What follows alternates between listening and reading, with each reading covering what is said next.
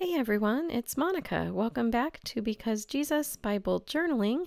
Today I'm so excited to announce this. I have created some books of the Bible category tabs.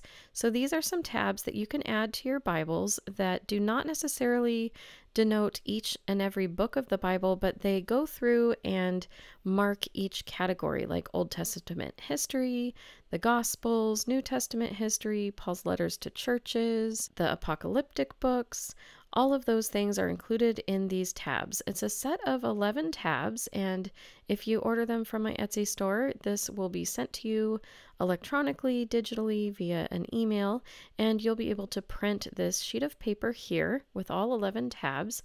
As you can see, the law, New Testament history, poetry and wisdom, all the things, major prophets, minor prophets, all of the various categories of the books of the Bible, which I think is really helpful to keep in mind as you study and read. In addition, you'll get the second page sent to you as well, just with some helpful tips and tricks along the way of how to install these into your Bible. And then at the very bottom, I have created a little chart for you. It's the Old Testament and New Testament, what the categories are, and which books of the Bible those categories span, if that makes sense. Now, there is also one other sheet of paper that will also be sent to you if you order these in my Etsy store, and that is a piece of paper that I just lightened up a little bit. So everything got a little bit lighter on this piece of paper, and I'm going to use that to actually install directly into my Bible. So you'll have both a darker and a lighter set of these tabs, depending if you want to trace the darker ones or if you want to use the lighter ones. In this case, I'm using the lighter ones here, and I've printed them on a piece of drawing paper. I'm going to use those in an upcoming video to show you how I would add tabs in a Bible that already has Book of the Bible tabs. So again, these are categories, and if you want to add categories to a Bible that already has books of the Bible, keep your eyes open. The next video is going to be about that. But today I'm using the darker copy of the tabs, and I'm going to be actually tracing them onto vellum. So this drawing paper that I've printed the lighter copy on, I'm just going to set that to the side and we'll come back to it another day. But like I said, today I'm going to be using vellum to trace these and create some vellum tabs in my Bible. Here's some helpful tips and tricks as you go through this process yourself. You're going to want to go ahead and just attach the vellum to your paper somehow. I just used a little bit of washi tape there. And then I'm using this mechanical pencil. It's a very fine point, light pencil. And I'm going through and I'm making my job a little easier when it comes to tracing these. I'm using this ruler as sort of a cheat to go ahead and get the straight lines down on the paper.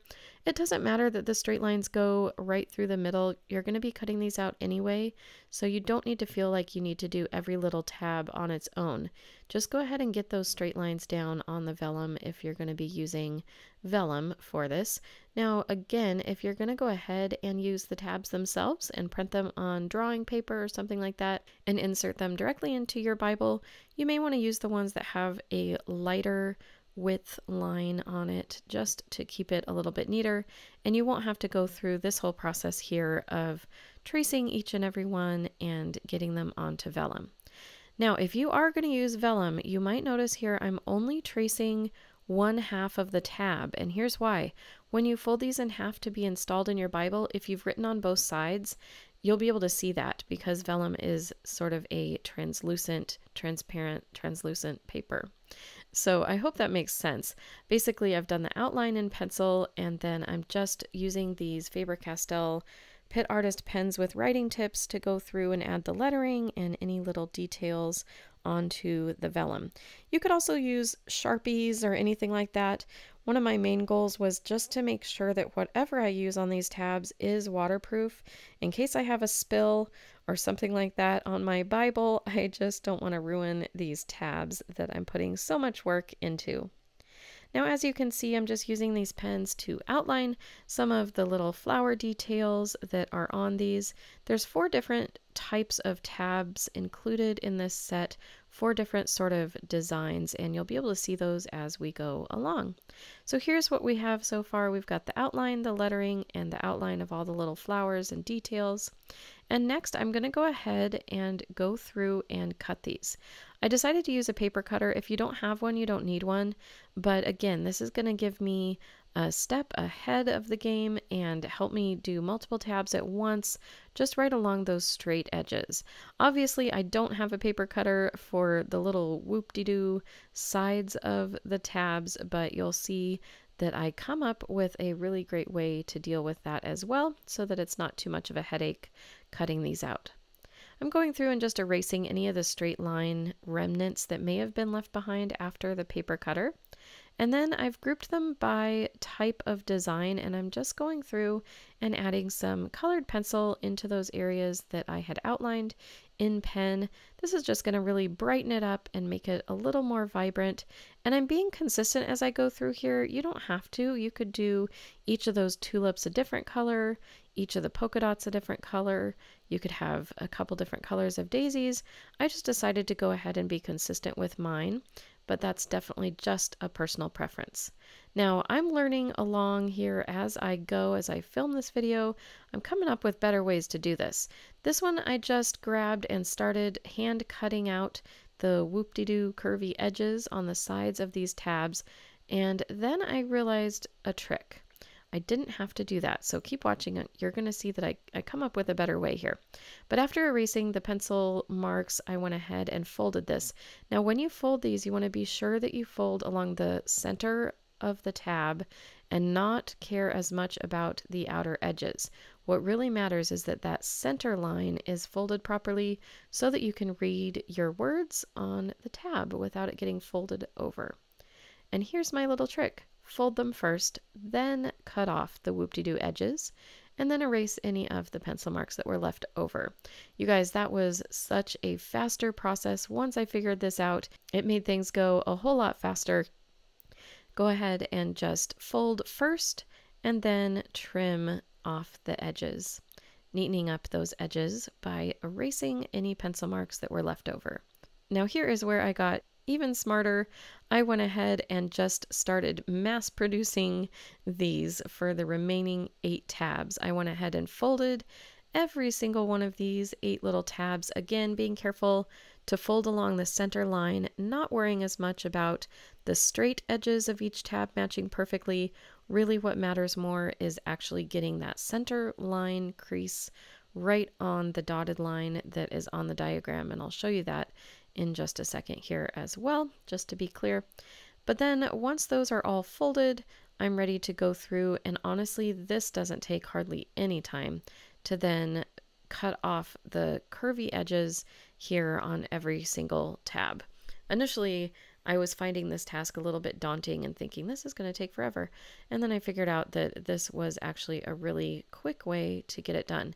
Now, if you have a Cricut or something, you might be able to program it to cut out these tabs for you, and that would be incredible as well. I don't have one of those, so I was just doing it by hand. And these tabs are just meant to look handmade, hand done, hand lettered, hand drawn, hand installed. It's just kind of a really fun look. Now, as you can see here, I am using my chart at the bottom to make sure that I get all of these little tabs in the right order for installing into my Bible. That's why I included that chart there, is just so that you have a little helping hand along the way. Now, I'm starting here in Genesis, and the tab that goes in Genesis is the law, and that's going to cover the books Genesis on through, I believe, Deuteronomy. And you can decide to go ahead and install these with some washi tape, and that would make it removable later so that you could remove the tabs, change them out if you feel like it. I am opting to go ahead and just use a glue stick, some school glue here, to insert them onto this page. You're going to want to affix the front of the tab to the front of the page and then fold over the back and kind of squeeze it snugly together. Now there's 2 more tabs. I've designed these so that they're 3 in a row, and then they'll start the second row. And so in order to do this just the first time, and you guys won't have to do this, but in order for me to do it the first time, I went ahead and skipped the first middle tab, and I went to the first bottom tab, just because I wanted to really center up that middle tab and get it in the right spot. So I put my top tab at the very top and this bottom tab at the very bottom. And then I'm going to go backwards in the Bible. That was the Poetry Wisdom tab in Job, by the way. But now I'm going to go backwards and find where that middle tab, the Old Testament history, should go. And I'm kind of lining it up here and making sure that these three are approximately equally spaced. And this one just, by the way, goes in Joshua.